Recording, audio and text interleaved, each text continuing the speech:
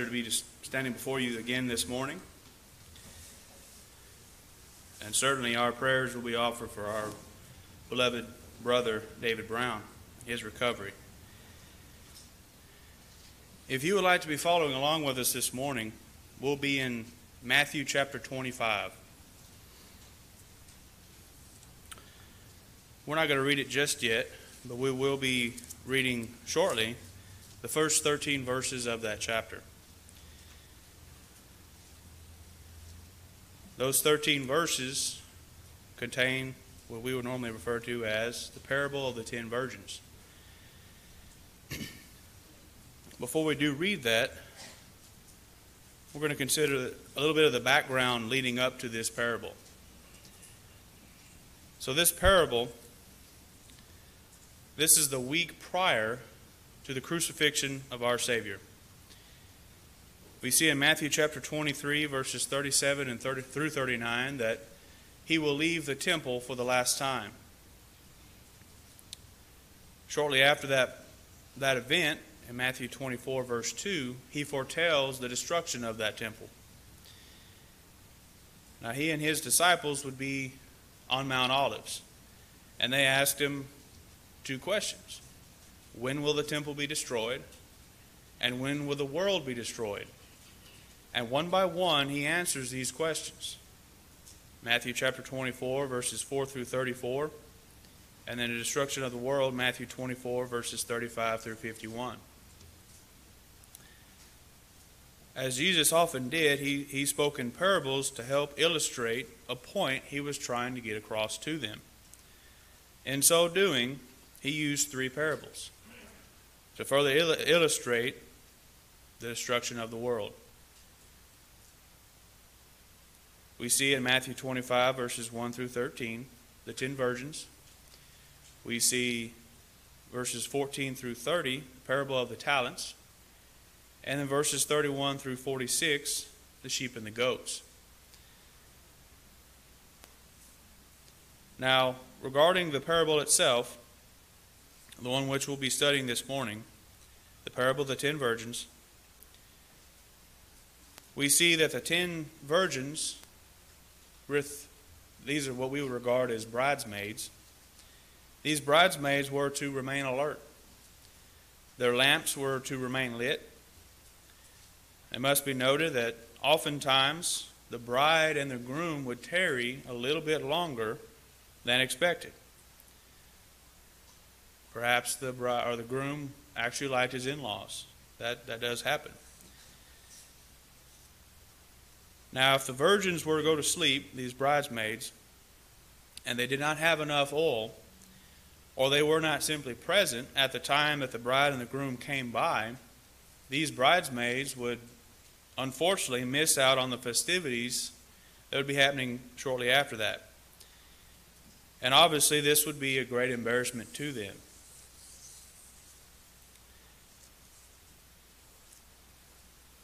Now, on pages 63 and 67 of the book Manners and Customs of the Bible, you'll find this about weddings during this time. It says, the wedding involved dressing up. The bride literally adorned like a queen. She was bathed, and her hair braided with as many precious stones as the family possessed or could borrow. The girls who had dressed her accompanied her as companions.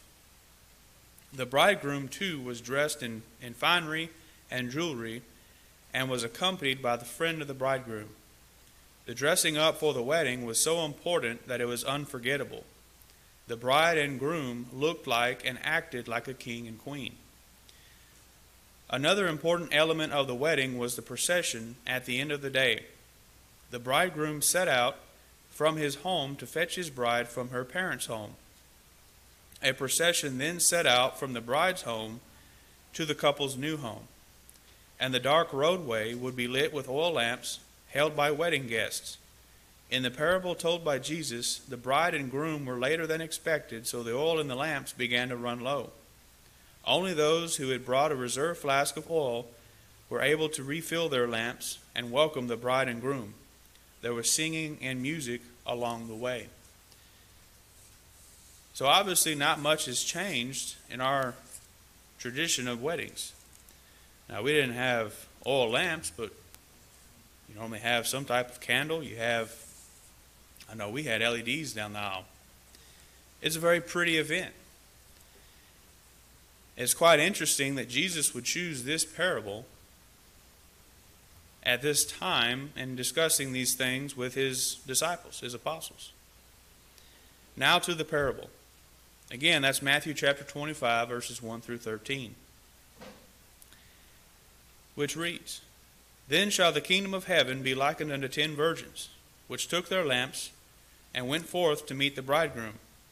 And 5 of them were wise, and 5 were foolish. They that were foolish took their lamps, and took no oil with them. But the wise took oil in their vessels with their lamps. While the bridegroom tarried, they all slumbered and slept. And at midnight there was a cry made, Behold, the bridegroom cometh. Go ye out to meet him. Then all those virgins arose and trimmed their lamps. And the foolish said unto the wise, Give us your oil, for our lamps are gone out. But the wise answered, saying, Not so, lest there not be enough for us and you. Go ye therefore to them that sell, and buy for yourselves. And while they went to buy, the bridegroom came. And they that were ready went in with him to the marriage, and the door was shut. Afterward came also the other virgins, saying, Lord, Lord, open to us. But he answered and said, Verily I say unto you, I know you not.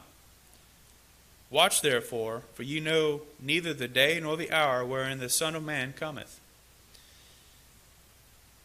Now we're going to discuss each of these different aspects of this parable to hopefully glean from God's Word an application that would help each of us in our Christian walk. First, we consider these virgins, the bridesmaids. They represent Christians, those that are occupying the kingdom, members of the Lord's church. We would like to point out that these members, Christians, were once sinners. 1 Corinthians chapter 6, verses 9 through 11. Now, when the gospel is preached to sinners, there are one of two responses. Either rejection occurs, they reject the gospel that they've just heard, or there's an acceptance to varying degrees. Ultimately, they follow that plan of salvation, as we've seen in Acts chapter 8, verses 35 through 39. There you have the account of Philip and the eunuch. The eunuch was on his way studying what he had as his Bible, and Philip came and helped him. He started at that same scripture and preached unto him Jesus. So preaching Jesus involves preaching about baptism, as we would later see in verses 38 and 39 of that account. For that eunuch asked to be baptized. He later was baptized, and he went on his way rejoicing. That eunuch, as well as every other person that obeys the gospel and is baptized, undergoes what the scriptures call, the new birth. John chapter 3, verses 3 through 5. We today must also be born again. Upon doing so, we become a pure new creature. We see this in Romans chapter 6, verse 4, 2 Corinthians chapter 5, verse 17, and Galatians 6, verse 17. We become pure just as those virgins were. Secondly, the lamps that these bridesmaids or virgins held represent the faith of each Christian. Now we know that from reading this parable that each of these bridesmaids, each of these virgins, had a specific job to do, and that was to light the path. We ourselves today, Christians, are expected not only to gain our faith, to grow it, Romans 10:17, but we're expected to continue to grow it. Luke chapter 17, verse 5, John 8:24. That's not something that just ceases once we become a Christian, once we are baptized.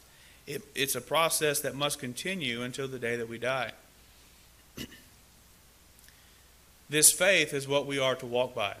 It's our standard. It's our code of conduct.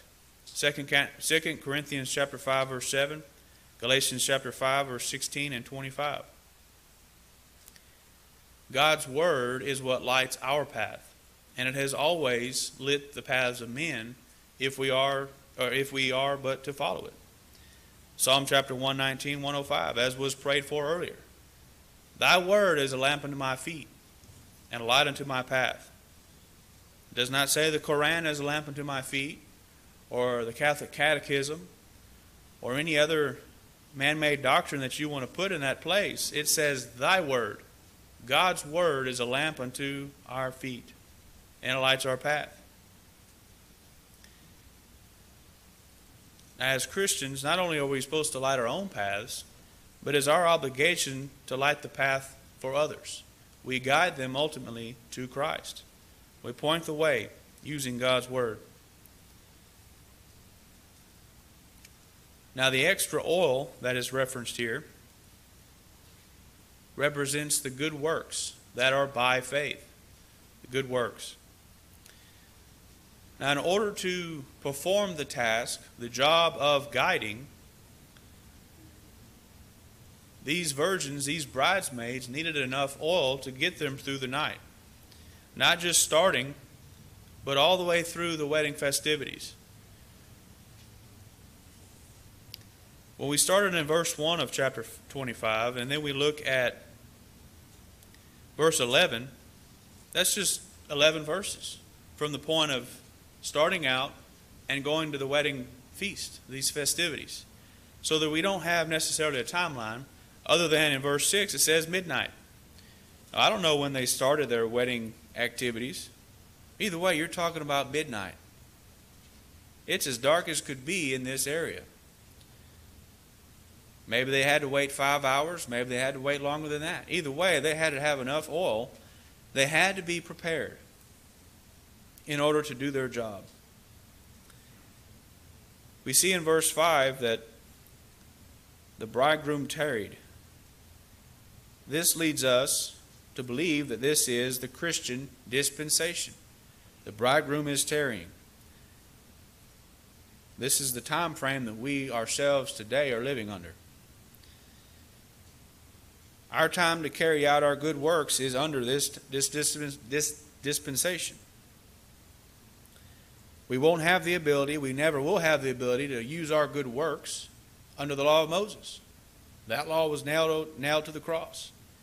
We have to deal in our present time. It's the only way we're able to show forth our good works. These good works that are performed show a living faith. We see this in James chapter 2, verses 24 through 26. Galatians 5, verse 22, we see the fruit of the Spirit. We would like to point out that several different things are listed there, different attributes, but they're all labeled as a singular fruit of the Spirit. So you either are fruitful or you are not. If you are lacking in one of those areas, you are not fruitful, according to that passage. And also Ephesians chapter 5, verses 8 through 10, which reads, For ye were sometimes darkness, but now are ye light in the Lord. Walk as children of the light, for the fruit of the Spirit is in all goodness and righteousness and truth, proving what is acceptable unto the Lord. Well, how do we go about proving these things? By the works that we show forth. Now, one thing we must be particularly mindful of and careful of is that our works, our fruit, will be, not might be, but will be known by others. Matthew chapter 7, verse 20. 1 Peter chapter 4, verse 4. Now, fourth, the coming of the bridegroom represents Christ's second coming. Jesus uses this parable to proclaim the necessity of preparedness for his return. Remember the questions that his disciples put to him. When will the temple be destroyed? When will the world be destroyed? He answered those questions. Now he's going further in depth to explain to them and to prepare them for this concept, for the actual event itself. Now, we must always be prepared. Just like the Boy Scout motto, be prepared. If you're not, and you're not ready, you will suffer the same fate as these 5 foolish virgins.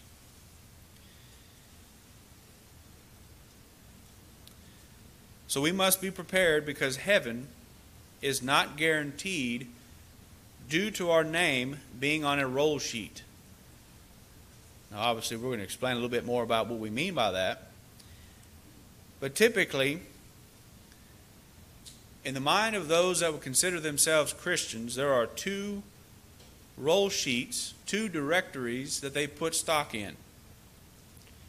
The church directory, their local congregation, that little book where it shows maybe the pictures of their families, of that congregation, their phone numbers, which way to contact them, their address.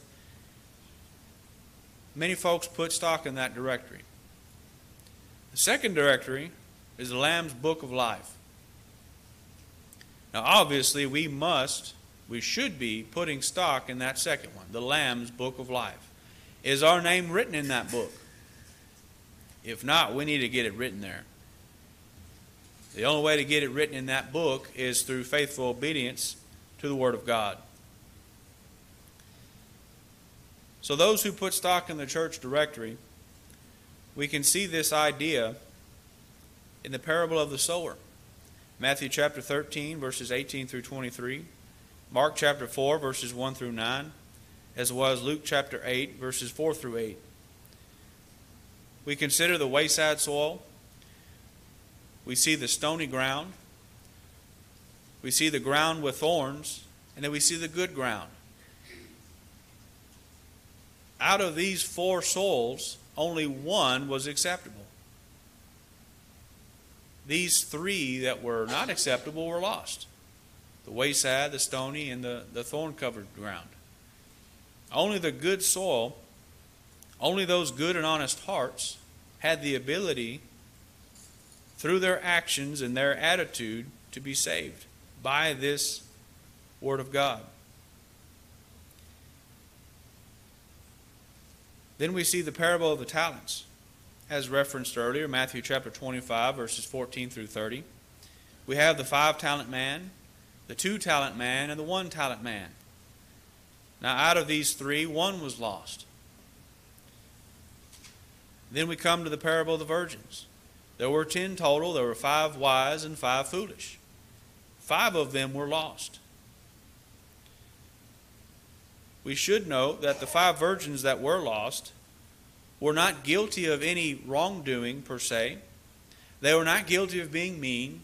They were not guilty of being unconcerned. They were not guilty of various things that we ourselves might consider sins today through the Word of God, which rightfully would be. But we see that they were in fact guilty of being unprepared and having no foresight. That's what they were guilty of. Most of us today would not consider these large issues. Jesus did. God does.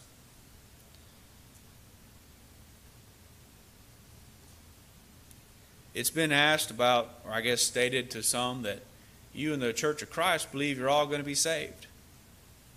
Well, the proper response to that would be, well, many of us won't even go to heaven either. Well, just because you're in the church does not mean you will be saved. You have, through your own choice, the ability to go to hell. And many, unfortunately, have chosen that rather than obeying Christ. Only those who are prepared, only those who have their name written in the Lamb's Book of Life will occupy heaven when this life in the flesh is over. Philippians chapter 4, verse 3, Revelation chapter 3, verse 5, as well as chapter 21, verse 27. So we must be prepared, for we know not the hour which the bridegroom, our Savior, the Lord Jesus Christ, will return, and we will meet him in the clouds. Third, we must be prepared because no one can do this for us. We see that the 5 foolish virgins sought extra oil because they didn't bring enough in the beginning. And then we see the 5 wise virgins, they did bring enough oil. Well, these 5 foolish virgins, they requested, share with us your oil. But then we see their response. But the wise answered, saying, not so, lest there not be enough for us and you. But go ye rather to them that sell, and buy for yourselves. We see that the oil is not transferable. The 5 foolish virgins needed to bring their own oil, but they chose not to. For us today, we must understand, must note, must realize that character, obedience, and good works are non-transferable. I cannot live my life through someone else's good labor, good works, though many do try. We're given in Romans chapter 14, verse 12, Ecclesiastes chapter 12, verse 14, Ezekiel chapter 18, verses 4 through 32, and 2 Corinthians chapter 5, verse 10. An individual account will be made, not a group. We don't elect a person to live righteously and while others can act as heathens. It's kind of like picking a designated driver for those that like to go out drinking. They all like to engage in debauchery, but while that designated driver, all they get to partake in that night is water. At the end of the night, that designated driver drives all of them home. Well, those drunkards, those sinners, those heathens are using that designated driver as a way to get home safely. I dare say that there are many Christians, many people who would wear that name but not act as so, are doing that today. They might outwardly profess Christ, but inwardly they're just as wicked as the world around them. They might take the attitude, the idea that my wife will get me to heaven, or my husband will get me to heaven, or my best pal so-and-so will get me to heaven because they have enough good works to go around. That's not how God sees it, in light of the 4 verses that we just referenced. Each of those accounts reference an individual responsibility that each of us will give an account to God for the deeds that we have done in the flesh. Just as each of these 10 bridesmaids, each of these 10 virgins gave an account for their level of preparedness. 5 of them that were wise, they were blessed. The 5 foolish, they were told that I know you not. With this in mind, we must be prepared. This is done outwardly by having our lamps. Obedience is a form of outward profession and showing that we are indeed prepared. The Christian is a servant of righteousness. Romans chapter 6, verses 17 through 18. Part of being a faithful child of God is worshiping God in spirit and in truth, as we are this morning. No doubt there are many people who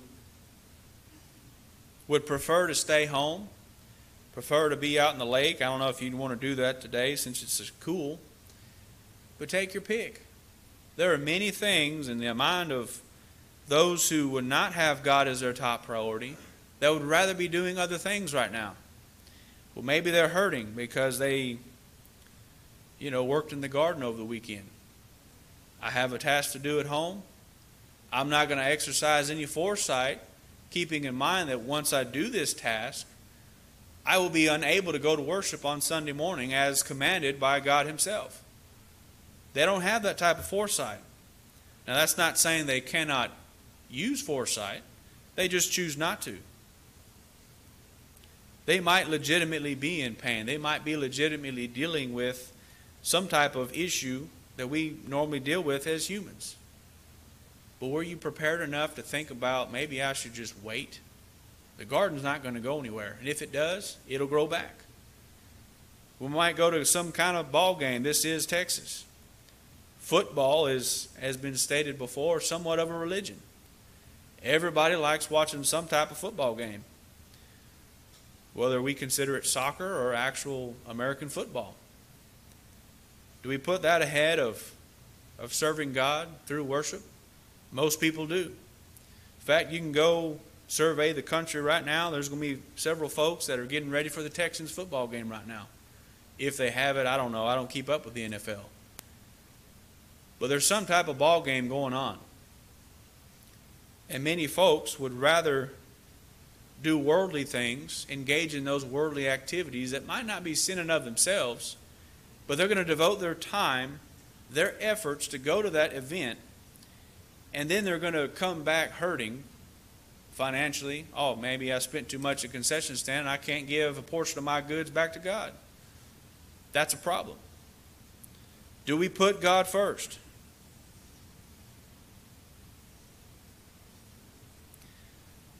Now, as we stated, having obedience, having a living faith, there is an outward profession of that. And that is done by having our lamps, and not just the lamp itself, but having it lit. There is plenty of oil to be used. To have faith without obedience is like having a lamp with no oil. Just like James had stated earlier, that so the body without the spirit is dead, so a faith without works is dead also. 2 Peter chapter 1, verses 5 through 9 says this, "And beside this, giving all diligence, add to your faith virtue, and your virtue knowledge, and to knowledge temperance, and to temperance patience, and to patience godliness, and to godliness brotherly kindness, and to brotherly kindness charity. For if these things be in you, and abound, they make you that ye shall never be barren nor unfruitful in the knowledge of our Lord Jesus Christ. But he that lacketh these things is blind, and cannot see afar off, and hath forgotten that he was purged from his own sins." Now this morning I put in some contacts, some new ones, because my old pair were wearing out. Without those contacts, without my glasses, I'm just about blind. That's not the same blind that Peter is referring to. We're talking about spiritually blind. Cannot see afar off. That deals with foresight. What I'm doing today is going to have consequences tomorrow, good or bad. And the final phrase of that verse, "and hath forgotten that he was purged from his old sins." Have we forgotten that we've been purged, that we've been purified, and that we've been added to the Lord's army? I dare say many have. Many Christians have allowed their lamps to go out. In the day of judgment, what excuse will we offer to our righteous judge if that indeed has occurred? What will you say to your Lord as he judges you and you're not prepared? Next, we must be prepared because of the second coming of Christ. We know that Jesus will return. Acts chapter 1, verses 9 through 11. 2 Thessalonians chapter 1, verses 7 through 9.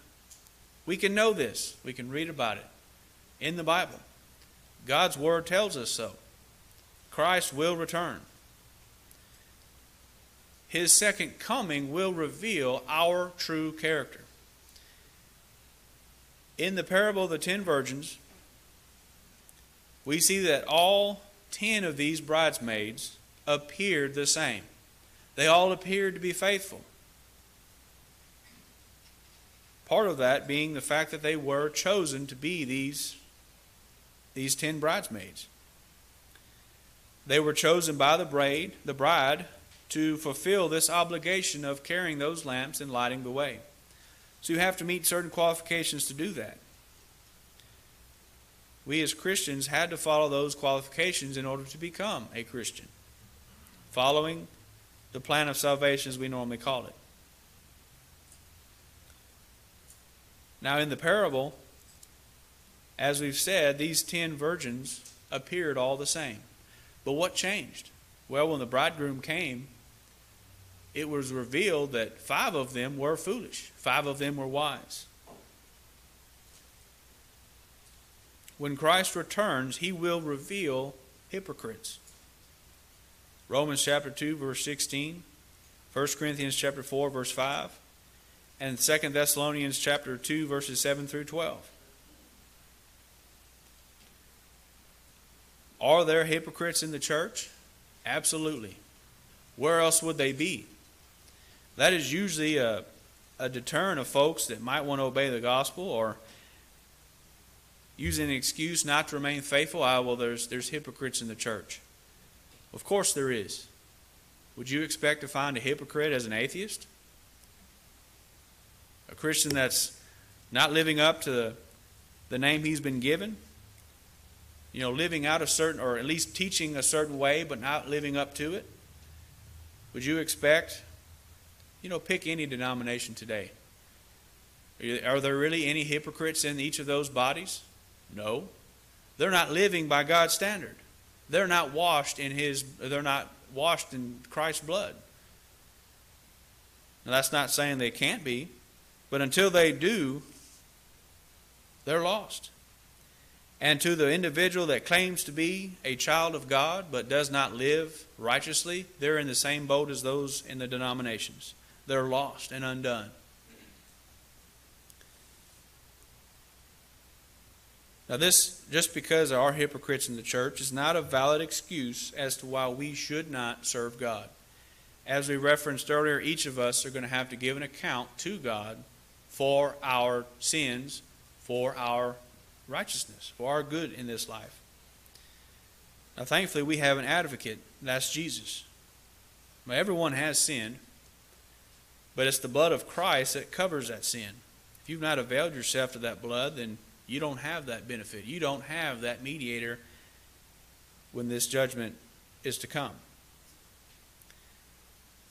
Now, the second coming of Christ marks the end of opportunity to change. There is no second chance at that point.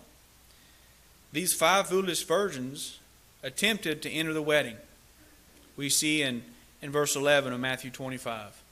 They were prepared at that point, but you see the bridegroom had already come, and the door was shut. There was no way for them to enter the wedding festivities at that point. They received their answer. I know you not.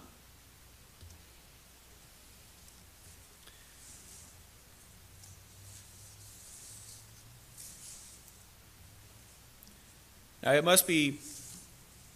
must have taken a considerable amount of effort for each of these virgins in this parable to dress for the wedding feast. When you consider the pictures that have, I guess, been offered through time of the many precious jewels that have been braided into these brides' hair, it's quite a pretty sight.